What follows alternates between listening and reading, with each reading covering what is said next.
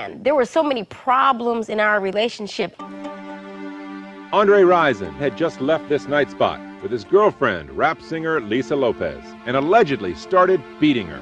My mother and my father fought a lot, and, you know, I just react quickly to those kind of situations. So when Andre's grabbing on me and stuff, they turn into fights. A house across the street, a neighbor across the street, his house is on fire. How did I burn it down? It's in flames on one of the sides of the house. Let me tell y'all something. He had been staying out late.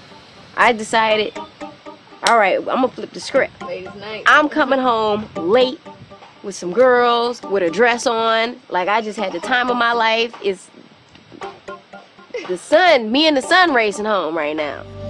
I got home, it was 5 o'clock in the morning.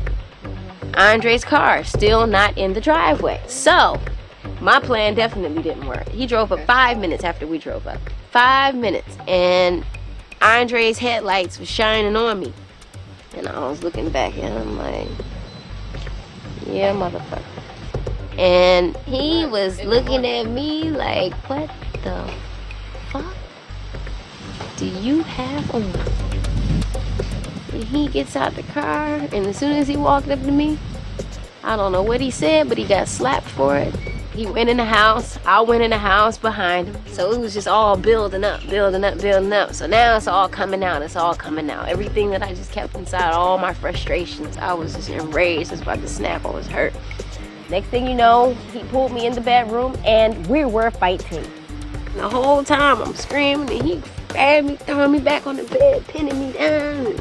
And you know, how could you? And ripping my clothes, and he's just going crazy. And then when I would get up on my feet and then I would start just beating on him and stuff, you know, he would ball up and he would just let me take my frustrations out. And I was blasted, I was wasted. I was blackening it out the whole time. And I woke up, and that's when I walked in the bathroom and looked in the damn mirror. And when I seen my face, I was like, I'm about to kill him. I had a big bruise right here that went from the outside of my lip, flipped the lip under to the inside. I didn't even recognize myself. I was like, no. And then you wake up to fight. No, this is not happening. I'm gonna kill him. I was still enraged. I was still hurt. And that's when I went in the closet and I seen all of these new tennis shoes just stacked up, just stacked up, just stacked up, just stacked up. I was like, wait a minute. All right. One of these better be for me. I didn't see no damn size 4, so them sneakers went right in the bathtub. I was like, he's staying out late. He fucking other bitches. He ain't coming home. He ain't buying me no tennis shoes. He ain't even thinking about me. He's totally disrespecting me and bruised my face.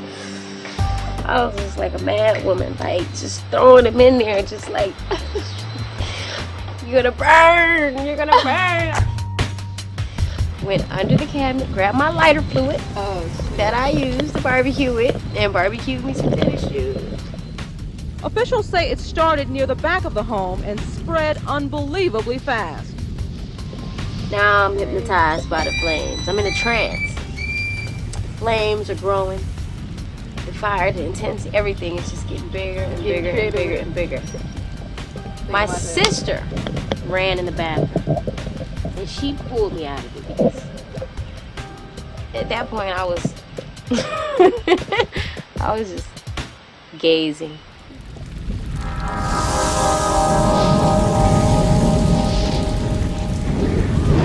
And when I got outside, I looked at that house and this feeling came over me like, wow, the house of evil is burnt to the ground, it's burning. Don't ask me who it was. Somebody came all up in my face. He took a vacuum cleaner pipe one of those vacuum cleaners. Yeah. Try to start busting your windows. And he started busting out all my windows in my car because I had set the fire in the bathroom. And when I seen him do that, I was like, I know you bugged up.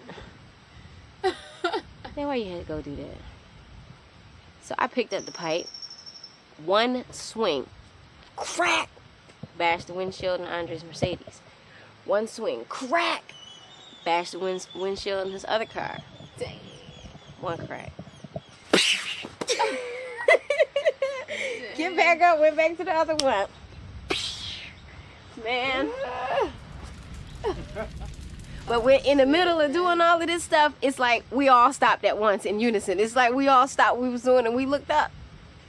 It was black smoke just rolling from under the. It was like, wow. We left and we went to the hospital, and all of a sudden it was on the news already, 6 o'clock in the morning. So many stories came out. I never opened my mouth about what happened, but yet people were printing stories like it was the gospel truth. Lopez sat next to her mother in the backseat of this Mercedes as friends drove her to the police precinct where she surrendered. Police say most of the questioning centered on the circumstances that led this pop singer to allegedly commit arson. And I was like, don't believe anything you hear and only believe half of what you see. I didn't realize what I was doing. I didn't mean for the house to burn down. I just meant for it to stay in the tub. You know, I didn't realize any of that. So for me, even though I was getting handcuffed, I always had a positive outlook, like everything's gonna be okay. I don't see myself going down for 20 years because of an accident, because that's what it was. It was an accident. According to a police report, when Rison and a group of friends returned from a nightclub, Lisa Lopez ran from the house out into the driveway and began to slap and curse the victim. I was like, I am a victim, okay? You got him, like, pegged out to be the victim. You got me looking like an alcoholic. Lisa has an alcohol problem and has actually had an alcohol problem for some time. Like, I was just crazy, drunk out my mind, didn't know what I was doing, and just for no reason just decided to burn down the house when I was abused, like physically, mentally. Lopez is a singer with the hip-hop group TLC. What she's accused of doing yesterday is far from tender loving care. I was like, I have fans. This is not the picture that I'm trying to create. I'm not trying to be no crazy nutcake.